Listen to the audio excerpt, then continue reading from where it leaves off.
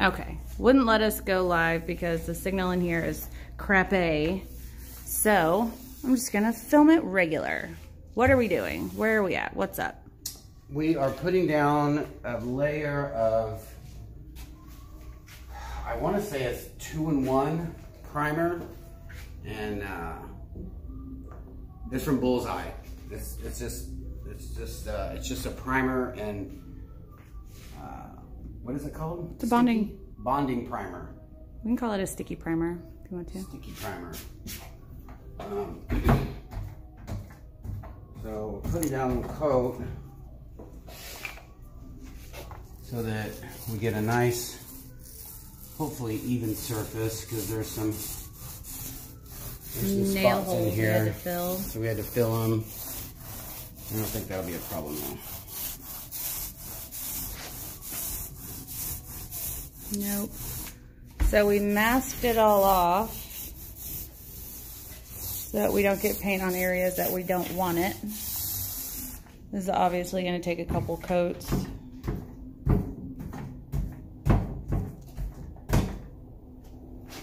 So after we get this primer put down, we're going to let it degas or off gas overnight. And that's important because if you epoxy over it right away, you're gonna trap all of that under your epoxy and it could make it yellow. And since we are gonna put a lot of white in this, we want it to be as pristine as possible. Why didn't we mask this back part off? Because I think they're just gonna put more of this right here. I think they should put more glass right there. Or maybe glass, yeah. Maybe some of that stuff. No, I think glass. Yeah. So the top, we're gonna be doing this part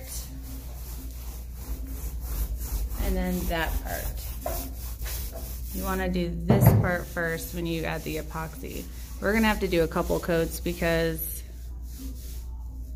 this is not a good look. We want to make it as smooth as possible when you're going to be applying epoxy. That's even pushing it, that dip right there. So what we're gonna have to do is put a few coats of this bonding primer and sand it really well because we want it to be smooth like this. Actually smooth like down there.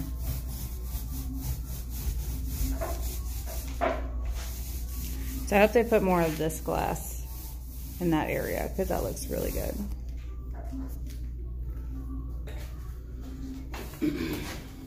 So to speed up this process, you can take a heat gun to it, but we didn't bring it.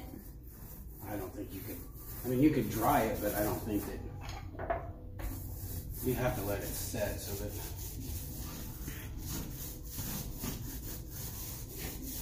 I mean, just between paint layers. Not like between this and starting the resin. We'll be adding the epoxy in the morning. I thought we were gonna go live with it, but unless I find a good Wi-Fi signal, it's gonna have to be pre-recorded, unfortunately.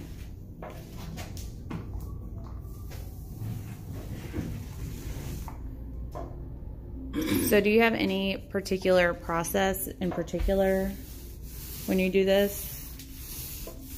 No, just try to get everything even.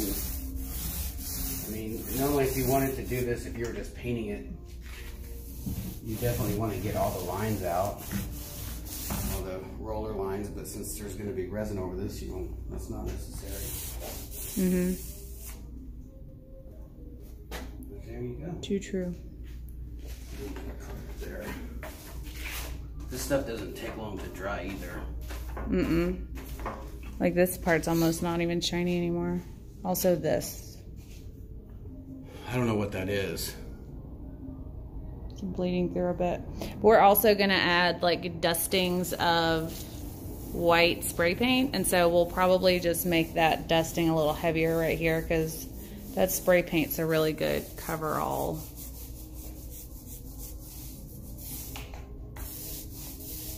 So B, when doing a countertop prep, What's something you wish you knew before the first time we did this? I gotta go downstairs. I'll be right back and let you guys know. Okay. Dumb. Also cute. Hey, I had to do the Michael Scott. Michael Scott. I had to do it. Can you attempt to put another coat on this part?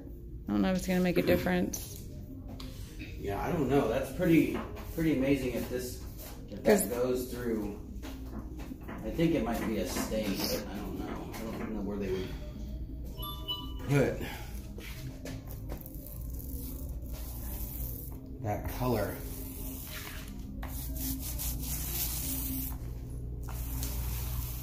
It's funny how light it looks until it dries. It turns into this color. I think this is great. It's not as dark as I thought it was going to be. It looked a lot darker on the can.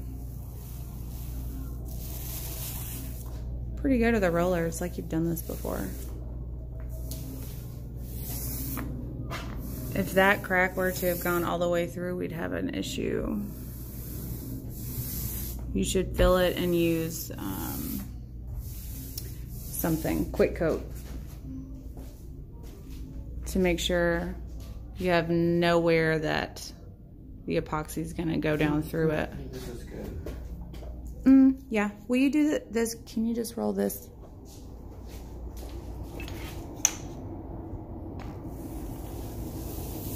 Happy now. Still coming through. I don't. We can call it cheetah print. I don't think that it'll go through the epoxy, but I don't think it'll go through the spray paint. We'll just see. Strange. Because this stuff is supposed to be a coverall. So it looks like there's air bubbles.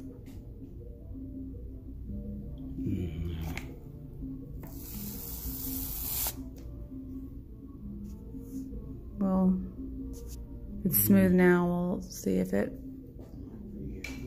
Because this definitely is air bubbles.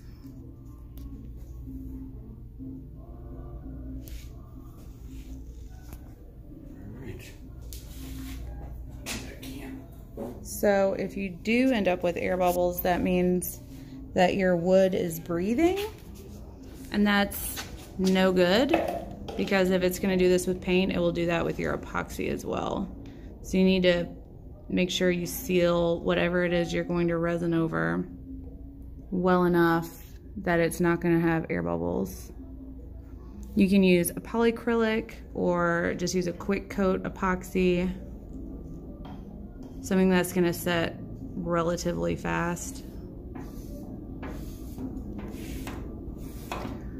We'll probably do a spray sealant on it if it is in fact breathing.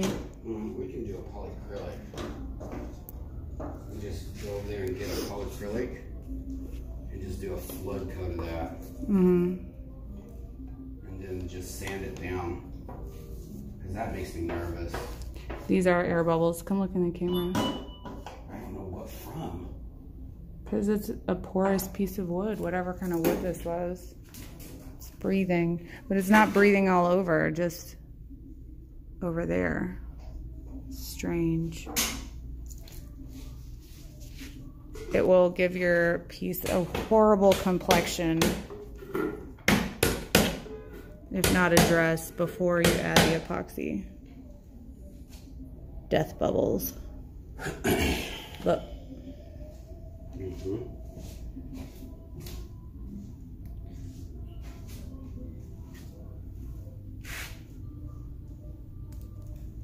All right, y'all.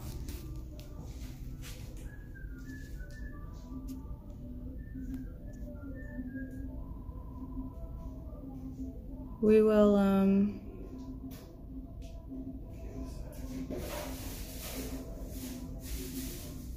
we got to get some polyacrylic so we can seal that in, and then we're going to dust some white spray paint on it to give it a little extra dimension. We'll see y'all in the next part of this video. Be kind to one another. You never know what... Oh, pro tip. What are you doing? I'm just wrapping this up till the next day so it doesn't dry out. You can also use a Ziploc. A Ziploc, yeah. I've also seen people just drop the roly part into the paint tin, but we have such the quart one, so it's not gonna fit in there. So just wrap it up so it won't dry out and give you any crusty issues. Anyway, you kind of want another. You never know what someone's going through. Thank you so much for watching, and we'll see y'all on the next installment of how we're gonna do this countertop. Bye. I said bye.